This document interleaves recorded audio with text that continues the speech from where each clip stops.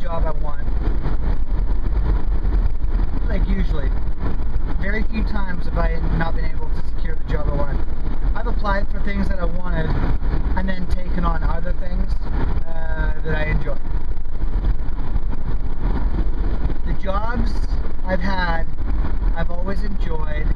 When I didn't, I found another job that I enjoyed that also paid the bills. But I'm a very easy to please person.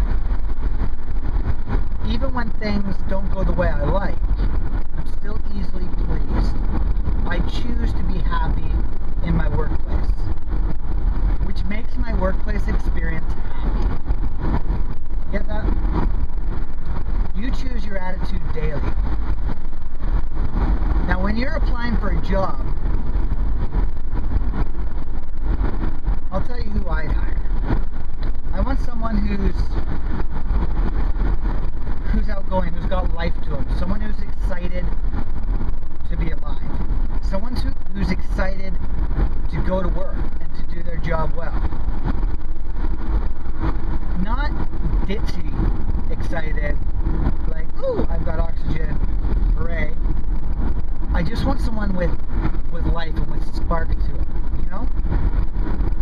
I don't want clones, I don't want boring people, and I don't want shy people. Because we're in an environment where we got to deal with the public. Also, we're a busy environment. Now, in some workplaces, you know, being quiet and stuff like that is fine. But at the interview, you still have to come out of your shell. You still have to show the employer that he wants you. Now, going through the classifieds is fine if there's something there you actually want.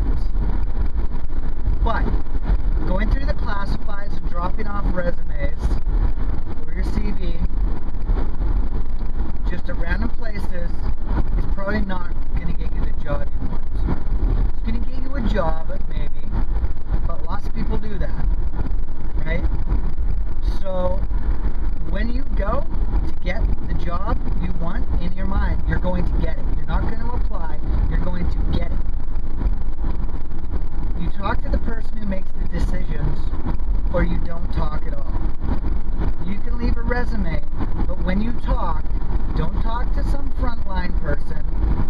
Don't talk to somebody who is not a decision maker. Right? Make an appointment to see the person who does the hiring. Even if it's not convenient for you, that's okay. It's a job. Jobs aren't convenient. If you want convenience,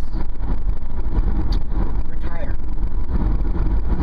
Right? Start your own business and you will have some convenience in your life later on. But for right now, if you're watching this and you're looking for work, convenience isn't your priority. Right? Your availability. Be sure about your availability. Because there's no point getting a job that you can't meet the requirements to keep, right? It just looks bad for you.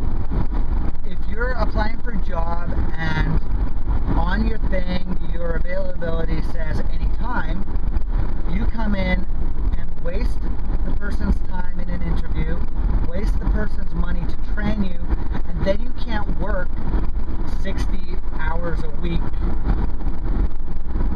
The business is open, you can only work 6 or 7 hours. You've wasted their time and you've left a bad impression about yourself to that person. Understand that the person whose time you're taking is valuable, right? They're taking time out of their schedule to hire you, to talk to you, to get a feel for who you are. So be honest, be genuine, and respect the fact that this person is going to invest some time, he's going to invest some money into training you and making you a worthwhile asset for the company. Because that's what the business owner wants. They want someone who is of value to the company, someone who is good for the company. If you're not that, maybe don't apply. Show up neat, show up tidy. Don't show up wearing a t-shirt and shorts. Like, seriously. when I go for an interview, I dress nice. Doesn't matter if I'm applying for pizza, if I'm applying to wash windows, if I'm applying for finance, whatever it is I have done, I always show up dressed in long pants and a dress shirt. Not always a tie, sometimes a tie, sometimes a suit. It depends on the situation, but always be dressed better than the person who you're applying to, right? Dress to impress. We live in a very casual valley, and if someone shows up looking sharp, that impresses me. And it's going to bump you up the ladder of the who gets hired game. That's all I'm leaving it with now. I'm going to do another segment. Alright, so if you want to watch, do so. It'll be after this. Probably a link to it right here or here. There'll be a link somewhere, and there'll be links below.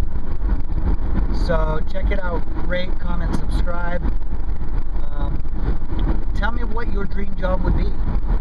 Tell me what it is you want to do for a living in the comments below, and why aren't you doing it? So comments below or a video response. Go ahead and do that. See ya.